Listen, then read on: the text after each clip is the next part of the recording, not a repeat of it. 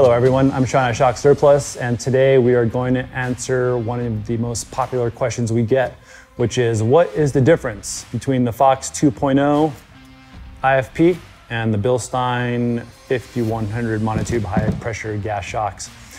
These are both monotube design. They're both very high pressure nitrogen gas shocks. They both have internal floating pistons, and they are both basically factory-like upgrades. Now, there are quite a few differences between these as well. On the surface, a 5100 series shock, you can typically have it for anywhere between $70 and $90 per corner. The Fox 2.0, you're probably going to see anywhere between $110 to $150 per corner. The Fox 2.0 is serviceable and tunable. Typically, the cost for servicing and tuning these shocks will sometimes outweigh the benefit, because rebuilding this shock and with parts and labor run between $75 and $90 per shock. So that's not too far off buying a brand new set. So maybe a secondhand user will rebuild and service some new shocks. What Fox doesn't talk about a lot is how most of their shocks, I would say all of their shocks, need servicing between 30,000 miles and 50,000 miles for them to work top notch. Now, that's not to say after 50,000 miles they aren't going to work. The damping force will just be reduced significantly. If you ran a brand new shock side by side, a 50,000 mile shock, that 50,000 mile shock is going to allow more body roll, a little bit more nosedive, probably a little bit more wheel hop through the tough terrain. So the shocks will work. You may not even notice it, but there is loss of damping force over the life of this shock.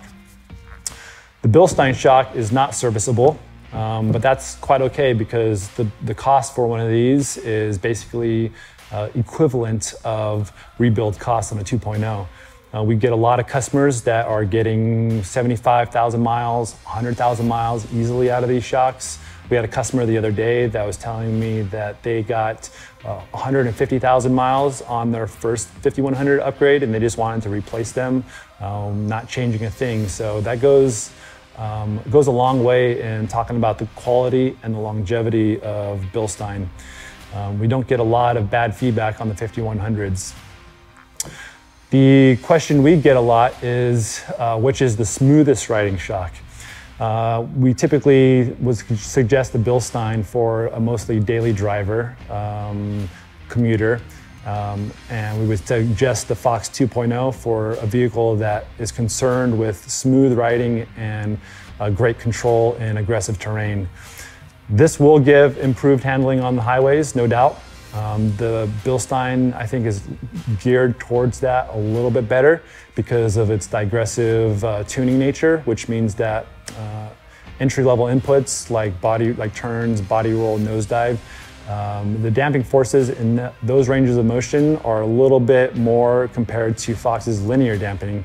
So on a linear dampened shock, as the shaft progresses through the range of travel, the damping forces ramp up and increase much more compared to where a digressive valve shock, whereas the damping force might be start off much greater at the beginning ranges of motion and then kind of trail off until the end ranges. So depending on your terrain and what you really want out of your vehicle is going to determine which one we offer.